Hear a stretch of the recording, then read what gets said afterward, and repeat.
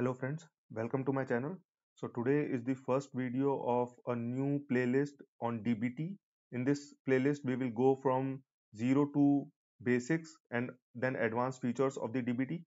Now in this video we will set up a new account on the DBT Cloud and then we will set up a new project. There are two ways you can use DBT and learn DBT.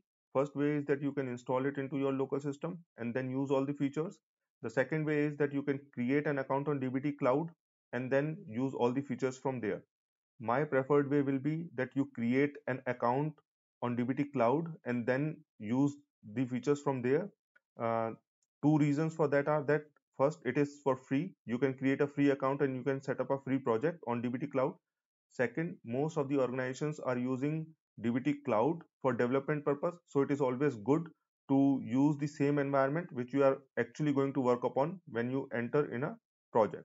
So the prerequisite to set up the project in DBT account are that you need to have an active Snowflake account and you need to have a GitHub account. So let us go and start this tutorial.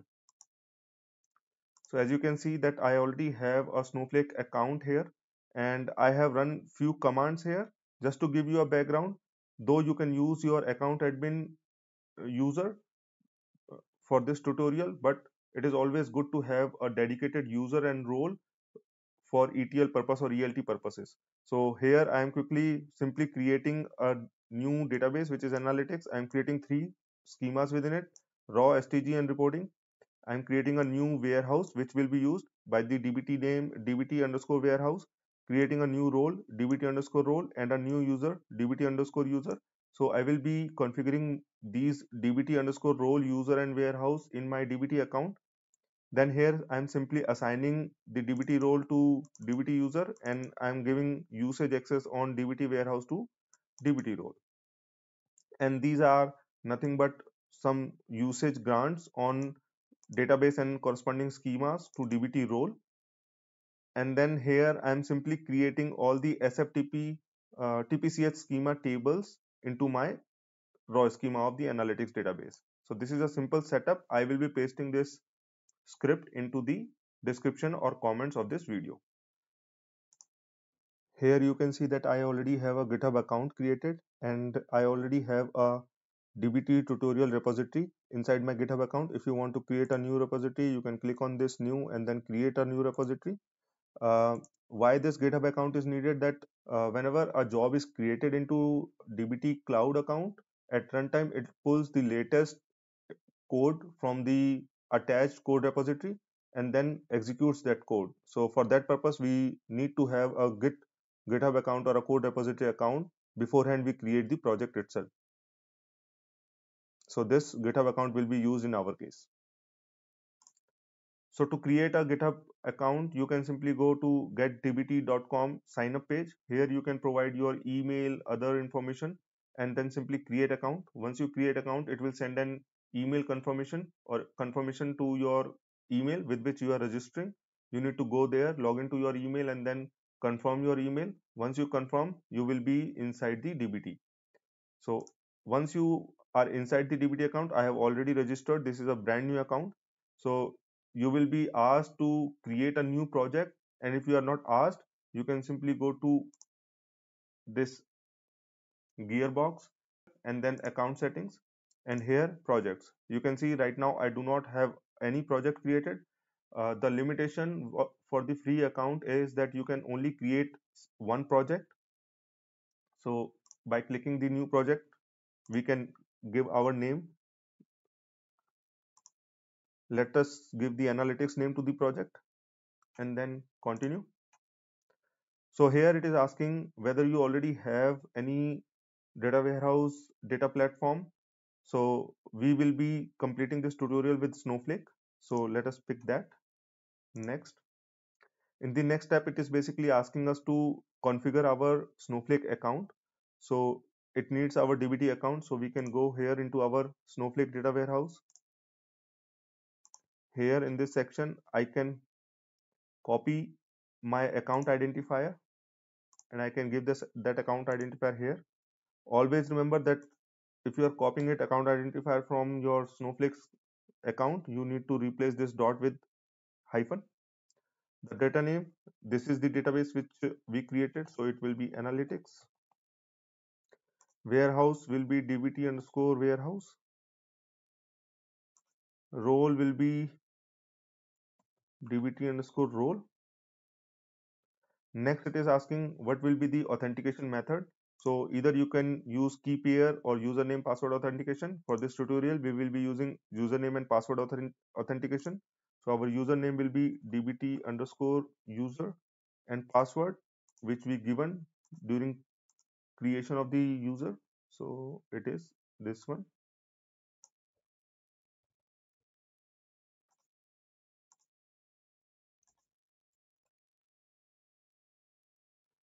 This I would always want to log into raw schema. So once you have given all the details, you can come here and simply test the connection. If everything, all the details are fine, then it will give you a success message. If some of the details are not right, then it will fail here basically. So here you can see that my test has been completed and I am successfully able to test my connection and log into Snowflake account. Now we can click next. The next step is that we need to connect to a code repository. So in our case, we will be using GitHub. So once you click on the GitHub, it will ask you to connect with your GitHub account. So I am already logged into my GitHub account. If you are not, you will be asked to log in. So if we click on connect GitHub account, it will take me to my GitHub account and it will ask me to authorize the DBT Cloud to connect with my GitHub account. So we can click on authorize DBT Cloud.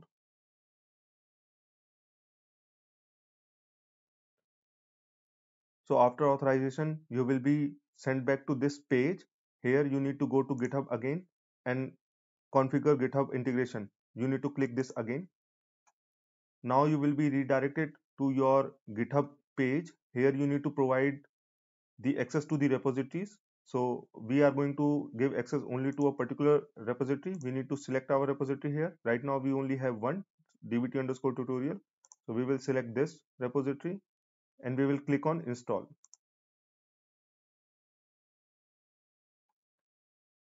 So once that step is done, you will be again redirected here. Here now you can see that our GitHub account is linked and it is also our dbt underscore tutorial repository has also been linked. You can click on this. Once you click on this, it will be configured.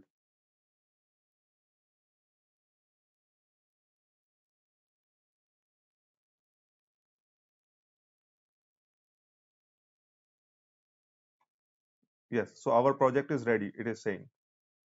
So now we can confirm it again. If we go to account settings once again, projects, now we see this analytics project is available here. And now you can see if you click on this in the right pane, you will see that the project name is analytics.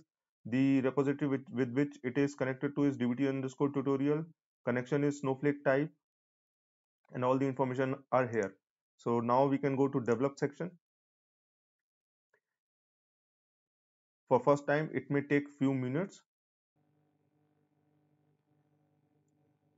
So here you can see that our setup has been completed at the background and it is asking basically that your setup is completed and you can check it now. So let's go ahead, show me around.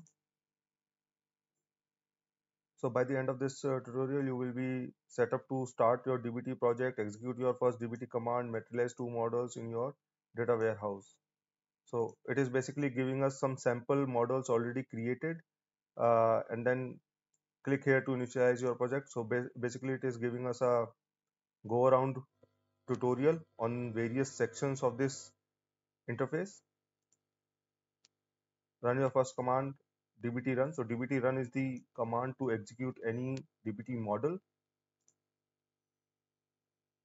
Click here to expand the command bar. So here, this is the command bar. Here we will be executing all of our dbt models and this is the pane to show the execution logs.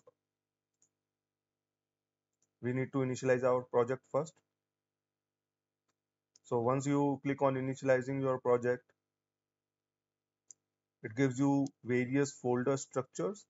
In the next video, we will see what are the importance of these folder structure, and because you can always configure your dbt project.yml based on this folder structure. Here our code repository is also linked. Right now we are linked with the main branch. So dbt underscore project.yml is the main file. You can consider it a global environment setup file. So whatever configurations you set up here, those work as global environment or global variables across all the directory structures. So in the next tutorial, we will learn about setting up the environment and creating our first model and execution of the first model. So this is the end of this video tutorial. Thank you for watching, guys. If you find this video helpful, please like it and subscribe to my channel. See you in the next video.